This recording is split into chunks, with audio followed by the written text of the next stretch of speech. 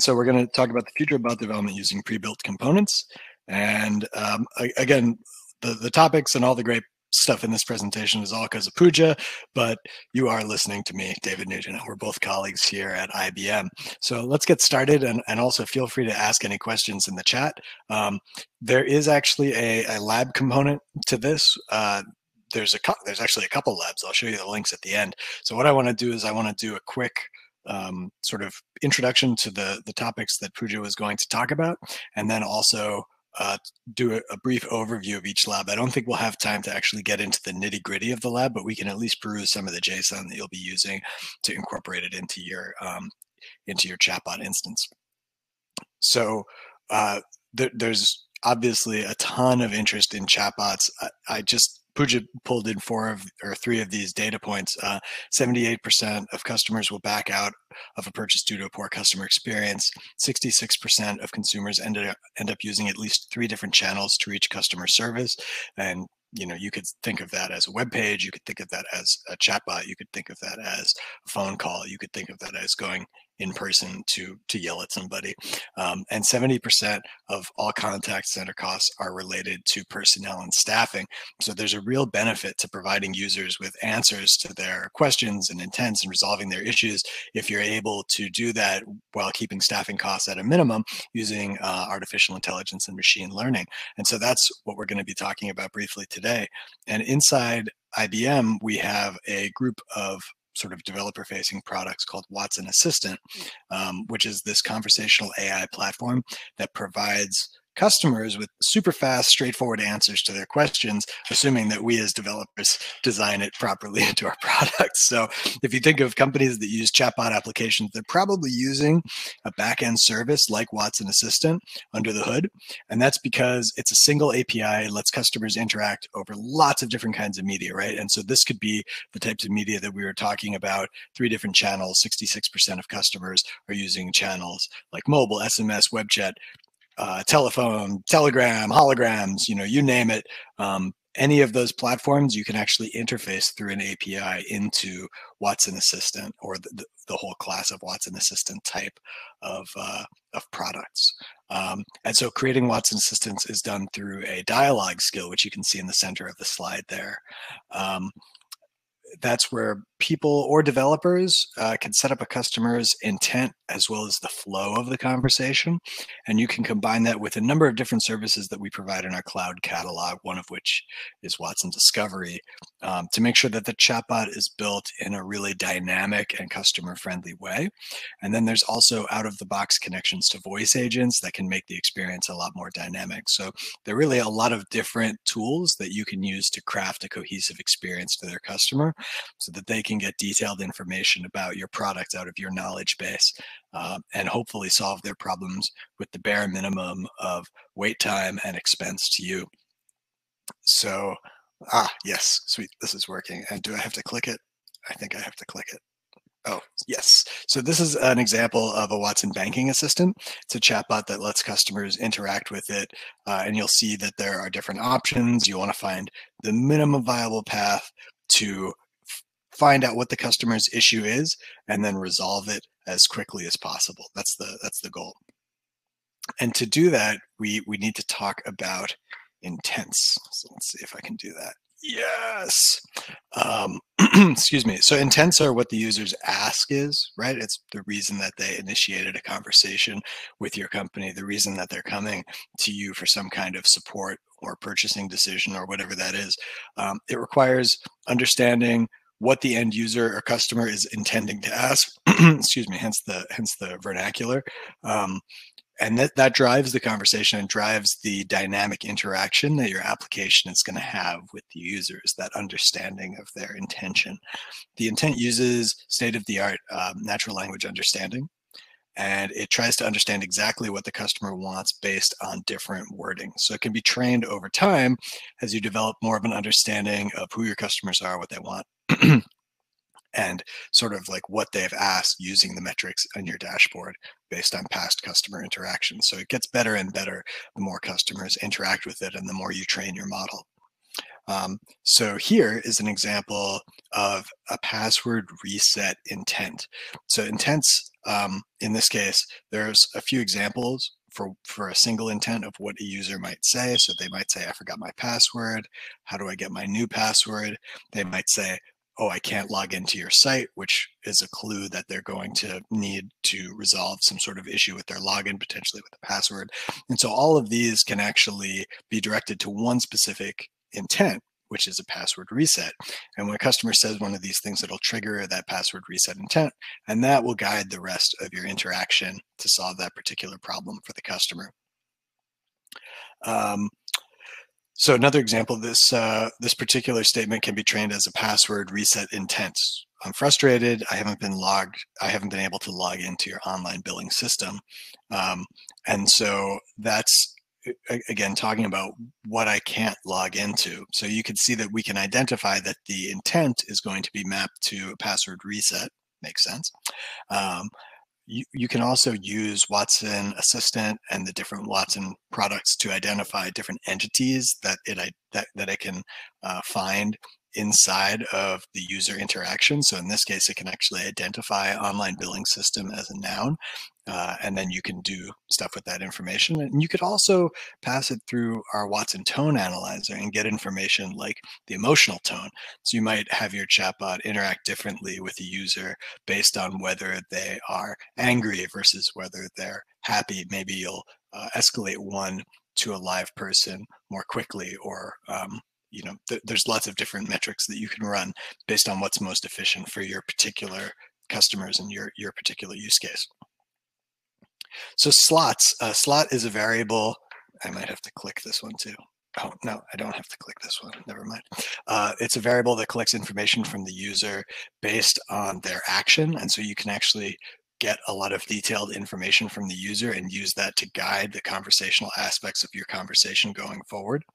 Webhooks are really interesting because you can pull in the information about the user and use that to customize your answer. So not just the information that the user is telling you about them, but also the information that you already know about the user from other sources.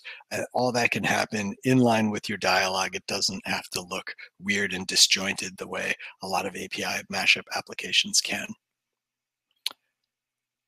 So and then I mentioned analytics, sort of like growing the information that you have about how users interact with your system to improve the training of your machine learning models for customer interaction. So we have analytics dashboard that lets you visualize trends in your user message data. So maybe you'll be able to focus more on a specific path or a specific part of your model based on how users are interacting with it. Maybe they're choosing to use the chatbot or the voice interaction, live voice interaction for some particular things, and they're using the documentation for other parts to answer other questions. And so you can tailor your feedback to that. And then, of course, it's the cloud. You can deploy it anywhere. You can deploy it on-prem. You can deploy it in a private data center. You can deploy it on any public cloud of your choosing. You can deploy it on your own laptop if you wanted to. Don't do that. So there's a couple of labs that Pooja has put together that allow you to get your feet wet with Watson Assistant. It's all free. You don't actually need to pay for anything. So there's these two URLs, and actually I should probably just paste these in the chat, but can I do that? I hope well, I already did. So this is the first one. And so this is called B Travels. This is a way to create a chatbot using a pre-built chatbot component that Pooja's already created. And what you can do is you can create this component and export it as JSON, and then import it into your own Watson Assistant instance. So let me paste that here in the chat, and please tell me if this is not the correct chat to paste it in. I put it in stage. I hope that's right. I hope everyone didn't get an email from me or something. So this is a step-by-step instructions, and we won't go through everything, but basically what you'll be doing is you'll go to create this service on IBM Cloud. When you create it, just following my cursor here in the upper right, make sure that you create it under the light tier. Light is IBM speak for it's free and it'll always be free and you don't have to put a credit card in. So as long as you're creating things on the light tier, you won't have to put in a credit card. You won't have to worry about being charged because you created a Watson Assistant service a month ago and forgot to turn it off. It is limited. You're limited to like 5,000 interactions a month or something like that. It's detailed in the sign up page. But then once you do that, if you click on service credentials, you'll actually be able to see your API key and then also the URL. And so these are two pieces of information that you'll need later on in the lab. And so what you'll do is you'll actually add a dialogue skill. And so as you probably remember, skills are sort of like one of the core building blocks of our assistant structure. And you'll be able to actually import that skill from this travelbot.json file. So you'll be able to create and interact and modify it using the user interface, but this will help get you started. And so you can see that we've got our intents structured in here. We've got some examples. I wouldn't recommend changing the JSON directly, but you'll be able to change it through the UI. So for example, for car selection, where can I find a rental car? Where can I get a car? And so all of this is provided to you to get to sort of like bootstrap up your assistant. And this is just the first lab. I know I've got about 5 minutes left, so I'm going to use the last 5 minutes on the second lab. But as a part two for this lab, because it's cool if you create a travel bot that you can interact with and say, where are you traveling? I'm traveling to France. I want to find a hotel. What's your check-in date? It's great to gather all that information from users. But I think the coolest part about this is that there's actually a step two, which is a Slack integration. So if you click Slack in here, I'll paste this link as well into the chat.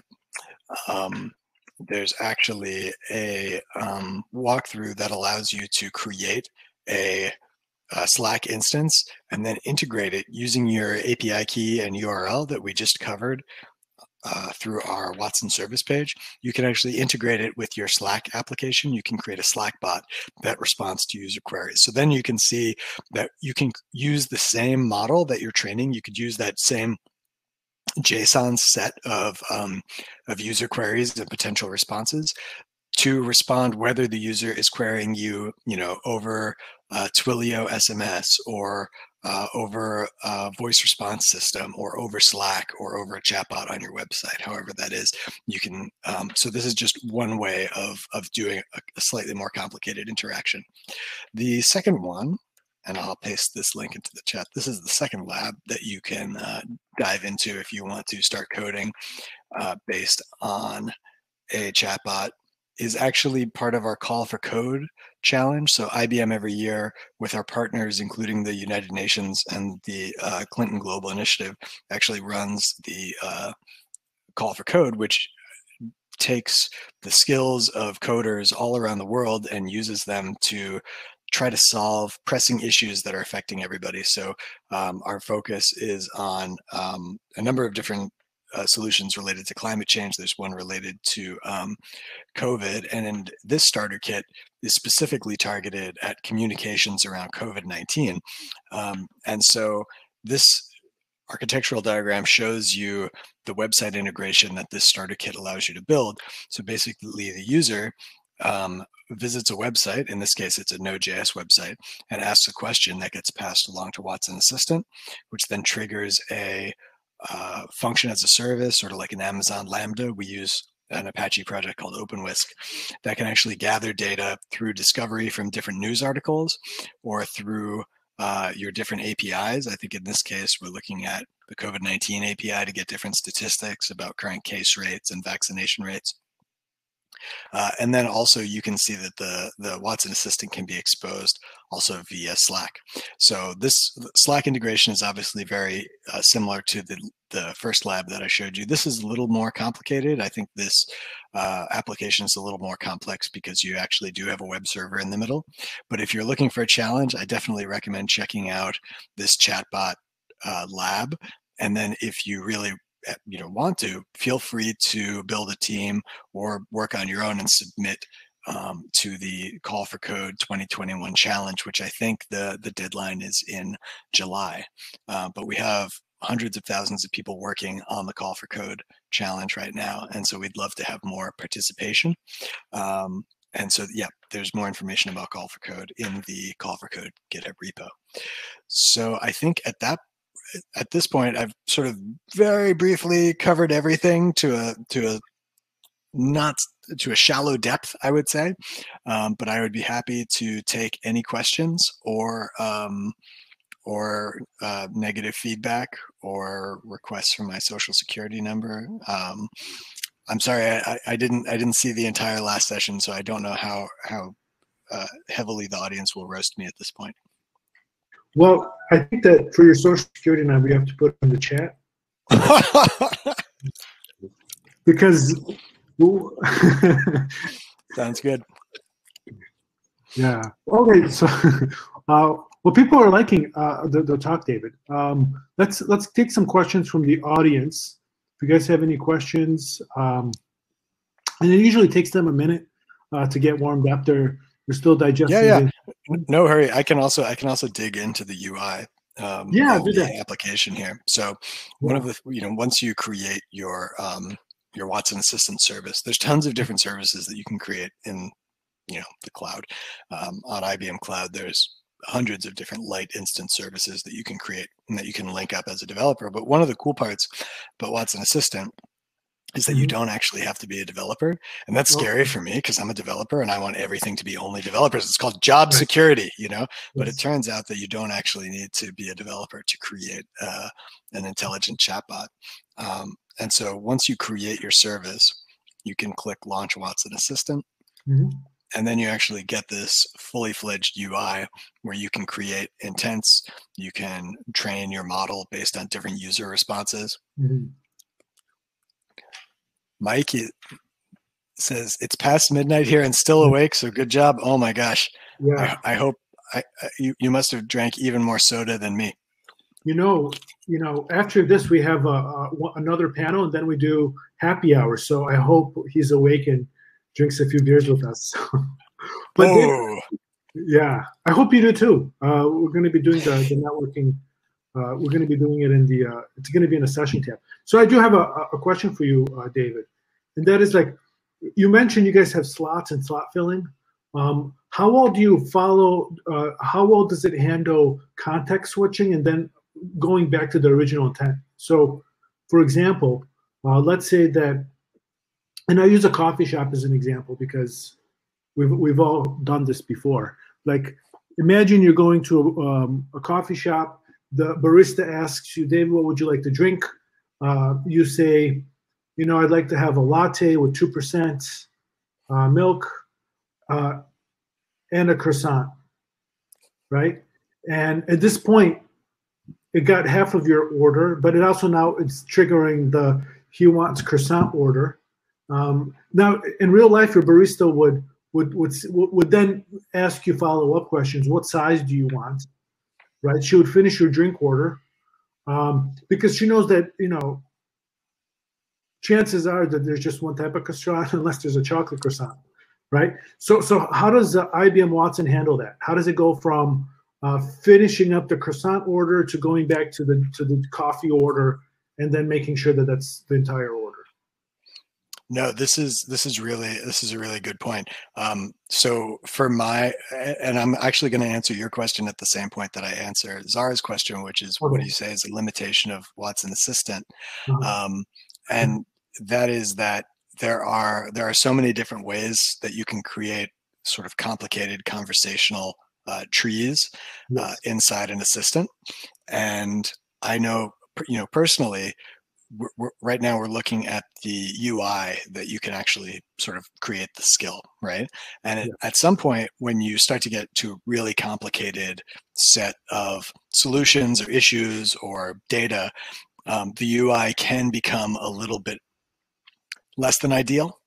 And so I would say that might be the point at which you would start to think about, is this the point where we get our development team and we actually start using the APIs directly as opposed to the UI? Because using the APIs directly, you can get a lot of sort of like fully featured interactions that might be more difficult if you tried to shoehorn your entire, very complicated enterprise application into a UI like this.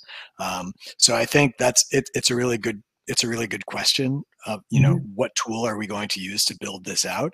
And at what point are we going to sacrifice sort of like the ease of use of the UI versus, getting a lot more power out of the APIs through like direct application access.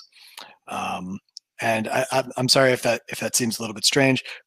As a developer, I love using APIs. I love using third-party applications. I think you should really use each sort of application the way that you should use the best tool for the job.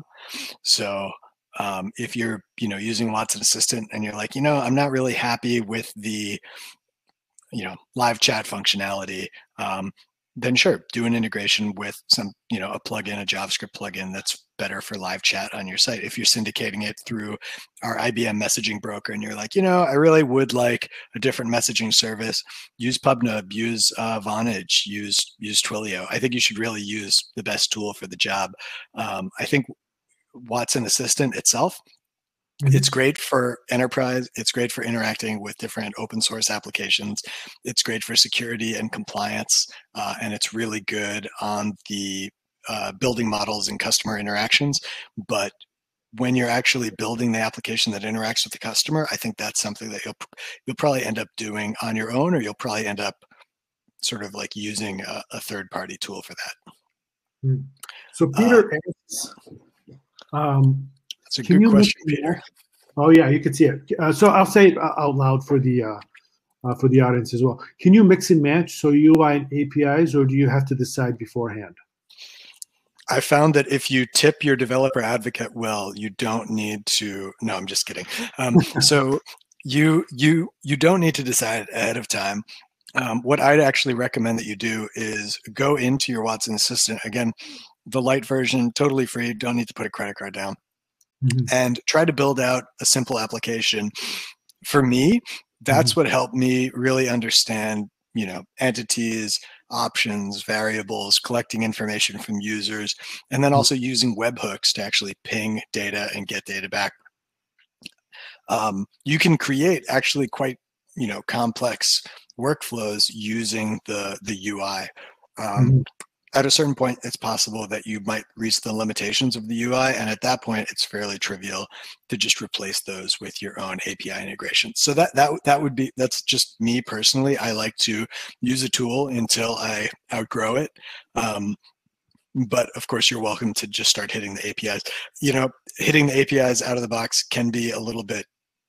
It's like drinking from the fire hose. There's a lot of documentation about it. So I feel like the UI is a much gentler introduction to the different terminology and stuff like that. Is there a specific use case that you guys are just excellent at it? That Watson does uniquely well? Yeah. So I mean, and again, I'm not in marketing. Much to the chagrin of everybody in marketing, they're probably like, we have a whole 10-page PDF that some consulting company wrote about this. But I'll tell you from my perspective, it's enterprise, so it works worldwide, security and compliance, so it's compliant with all sorts of different privacy regulations, GDPR, all that stuff that I also don't know very much about as a developer. I'm the one who usually violates those privacy issues before the CIO slaps my wrist. And so I think we're really good at sort of appealing to those large enterprise companies that want a sort of like holistic open source approach, but at the same time, working as an individual or as a startup, you can leverage those same tools that these enterprises are using to power their chatbots, and you can use them yourself as long as you're comfortable with sort of, either in this case, using the light pricing tier or bumping up. I think there's one above light, like a 30-day trial that's also free. I see. And so I think we have a couple of questions from Namit and Kwan. Would you summarize the pre-built components? And then also, what's the deal with privacy and customer data? And how is that handled by Watson? this is probably something where I will punt on the second question about privacy and customer data, and that's just because I am a developer and I'm I'm not totally up to speed with all the terminology about that, and I would hate to say something that is either wrong or gets me fired. So Okay. I apologize for that, but if you reach out to me afterwards, I will Okay. give you my Twitter here. Yeah. And my DMs are open, so I can direct you to the appropriate person on that. And then Perfect. what was the first question? The first question was, can you give a summary of the pre-built components? Yes. The 3 or 5 most popular ones. We got a minute so it's a 1-minute timer. Absolutely. So the best thing to do is to check out the lab, and I will paste that component, or I will paste that URL again. Okay. That actually has a link to the JSON that has the pre-built information about the assistant skill. And so there are a lot of other pre-built skills out there. And if you want me to direct you to any of those, I don't have the links handy, but reach out to me and either I or Pooja will get back to you with information. Perfect. Well, thank you so much, David. And thank you. And thank you everybody for all the questions. This has been really fun. I mean, there's a lot more questions. Like if you can come in the chat and chat back and forth with Zara. Oh, I'm in the wrong spot. Oh my gosh, I'm so sorry. It's all right. So go to the stage chat, and then there's a chat and there's a Q&A. But people are asking, people are asking questions also in the event tab, but not as much anymore, which is good. We figured out one spot. David, it was a pleasure. Thank you so much. I apologize if this was a bit rushed, but last minute substitution. Thank you all for being very polite. If you want to say anything bad, just say it on Twitter. That's what it's there for. That's good enough.